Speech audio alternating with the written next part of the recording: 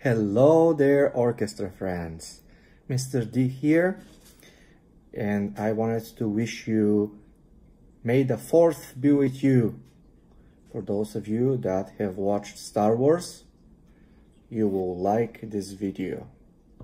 You will not dislike this video. You will forward this video to your friends. You will do all of your homework. You will ask your friends to do all of their homework. You will ask random people if they have done their homework. You will subscribe to my channel. Alright, so a piece of advice: do not pick up a call on Skype or Zoom from Darth Vader. He's been doing that social distancing thing. If you watch the movies, you know what I'm talking about. Anyway, today I wanted to talk to you a little bit about the great composer Franz Joseph Haydn. He was truly one of the best composers of the classical era. He was so influential. He was prominent and prolific. That means that he wrote lots of compositions, and he developed chamber music, particularly the string quartet and the piano trio. So string quartet is much like orchestra, except it has fewer people. It has only 4 people. That's why it's called quartet. And it has 2 violins, a viola, and a cello. And the piano trio has a piano, a violin, and a cello. So he developed those genres very much. Before Haydn, the piano trio was such that the string instruments were more or less accompanying the piano part, but he really brought it to new heights, and that is amazing. For that he was called the father of the symphony, because he further developed that genre, and the father of the string quartet. He was a lifelong resident of Austria. Austria is in Europe, and it's close to Germany. Vienna is the city in Austria where many prominent composers lived and worked. And that's why sometimes the 3 Viennese classics are called Haydn, Mozart, and Beethoven, and they're called Viennese because they all lived and worked in Vienna. So he spent much of his career as a court musician to the wealthy Esterhazy family, and they had several estates, and some of them were very remote. So that kind of isolated him from other composers and trends in music, until later we will learn why. And he, as he put it, he was forced to be original. And at the time of his death, aged 77, he was one of the most celebrated composers in Europe. Haydn had siblings that were also composers. He was the brother of Michael Haydn, also a good composer, Johann Evangelist Haydn, a tenor. And most of all, he was a friend of Mozart, and he was teacher of Ludwig van Beethoven. How about his early life? Haydn was born in Rohrau, Austria, a village that was at the time on the border between Austria and Hungary. His father was a wagon repairman. He made wheels. And his mother previously worked as a cook. Neither parent could read music. However, the father taught himself to play the harp, and his family was extremely musical. They would often sit together and sing, and the father will play the harp with their neighbors, etc. So Haydn's parents noticed that he was musically gifted and knew that in his village there was no way that he could obtain serious musical training. So one of their relatives, Frank, was a schoolmaster and choir master at Heidelberg. And so Haydn was to be apprenticed to Frank in his home. Well, that was not easy for him. He was often hungry and humiliated by the filthy state of his clothing. So they didn't feed him, they didn't give him good clothes. So he began his musical training there, and he could play both harpsichord and violin. So he also would sing treble parts in the church choir. So Haydn's singing impressed those that heard him and brought it to the attention of Georg van Reuter, the director of music in St. Stephen's Cathedral in Vienna, who was coming to visit Heidelberg and was looking for new choir boys. So he auditioned successfully and he was accepted. So he lived in the Kapelle house next to the cathedral along with Reuter's family and other 4 choir boys. And after 1745, his brother Michael came as well. But like Frank before, Reuter didn't always care to make sure that Haydn was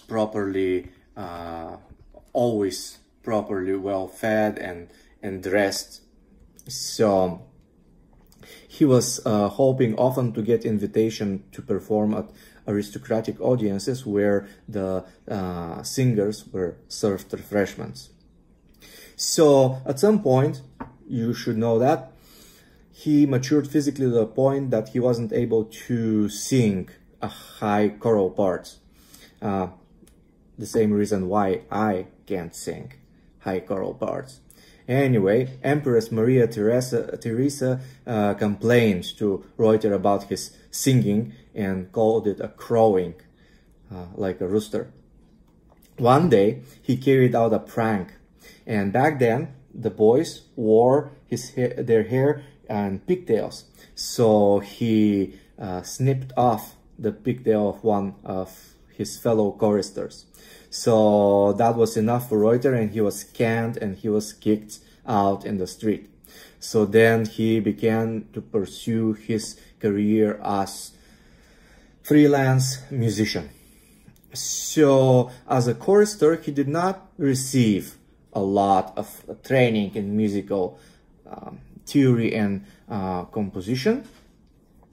And so, but he studied in books, and he studied the work of Carl Philipp Emanuel Bach. As you know, this is one of Bach's sons. And so he started to compose a little bit more and more and more. With the increase in reputation, he eventually obtained aristocratic patronage. Aristocrats are the royalty, and being patron, it means that they invite a composer or a musician to work for them, and they give them a salary or a pension, etc. So Count Morzin became his first full-time employer, and after that, the most important person he worked for was the Count Esterhazy.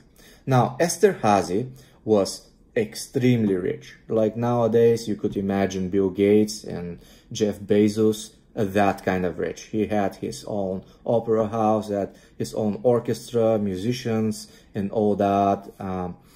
So, as an employee of Esterhazy, Haydn had a huge range of responsibilities: composition, running the orchestra, playing chamber music, etc.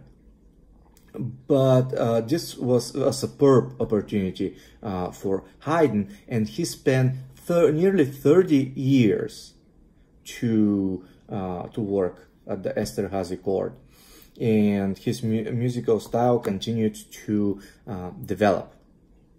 In 1779, his contract was renegotiated, and he wasn't obligated to write music just for the Esterhazy family, but he was also allowed to write for other people and sell his music. And now some of the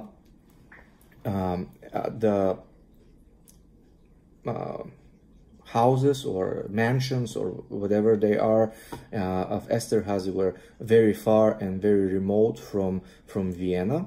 And one interesting thing that what happened is that he wrote his farewell symphony to give Esterhazy a hint, because the families of the musicians were usually not invited at the residence. And so, as any good father or mother, they would miss their families and they wanted to go back. But in order to get the hint, Haydn wrote the farewell symphony, in which at the end the musicians will stand up little by little, couple at a time, and they will leave the room. And so the orchestra will start diminishing in size, and then it will be just like a string orchestra. Then some of the strings will start leaving, then there will be like 6 people, there will be like just 4 people at the end, and then it finishes with 2 people. Everybody who left took their music, blew their candle. As you know, they didn't have lights, electrical lights back then. So anyway, it was really interesting way of him. He couldn't just go to the count and say, hey, we want to go home. He had to come up with a innovative way so he doesn't offend him, but also to convey the message. So he was smart that way, and he was also known for his great sense of humor. In any way, in 1790, Prince Nicolaus died, and he was succeeded by his son Anton. And he did not have the love for music that his father had, so therefore he dismissed Haydn. So he still had some responsibilities to write some music here or there, but more or less he was free to do stuff that he wanted. And so he got together with an impresario, and he traveled to England, where he was received with superior joy. And while traveling to London, he met the young Beethoven, and when he was in his city of Bonn. Beethoven came to Vienna, and up to the second Haydn's visit to London, he was Haydn's pupil.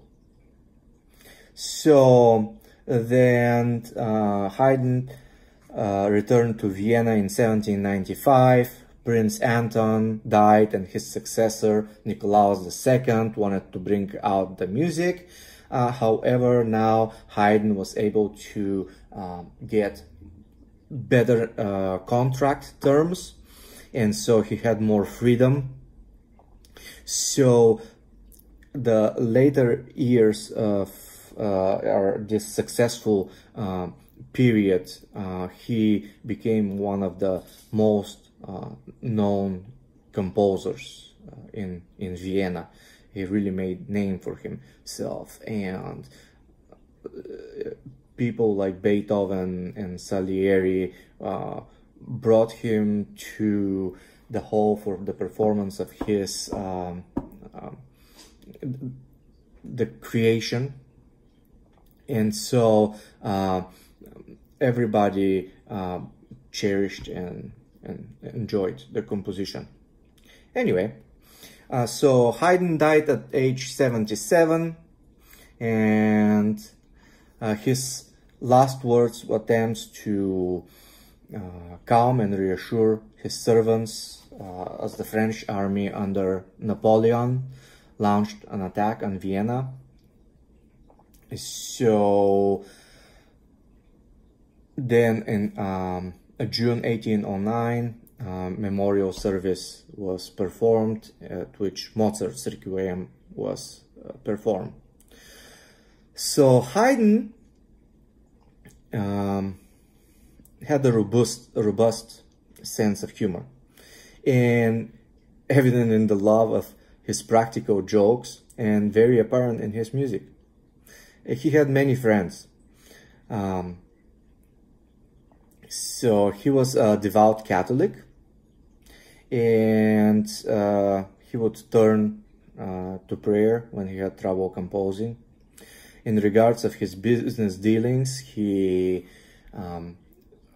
was really self-interested to maximize his income and profit. And so he was trying to be a good businessman. In other words, he was trying to get paid fairly for what he would do. In other terms, he was very generous man, and he did a lot of charitable concerts. Haydn was short, and perhaps as a result of being underfed throughout his youth. He had smallpox, and that left his face pitted with scars. His nose was very large and disfigured by polyps, and sometimes they would prevent him to write music. So Haydn developed very specific characteristics of his music, very short, simple musical motifs that were very concentrated, and the musical events would happen rather quickly. He was central to the development of the so-called sonata form, which is used in symphonies and concertos. And as an inventiveness, he tried to introduce the fugue into the classical style and to enrich the rondo. So that is pretty much what I would like to talk to you about Haydn. It is fun to have this lesson to talk to you about this great composer, and when I include the musical examples, I know that you will enjoy them because he's so great. I mean, his music is just like sparkle. Anyway, nice talking to you. Have fun.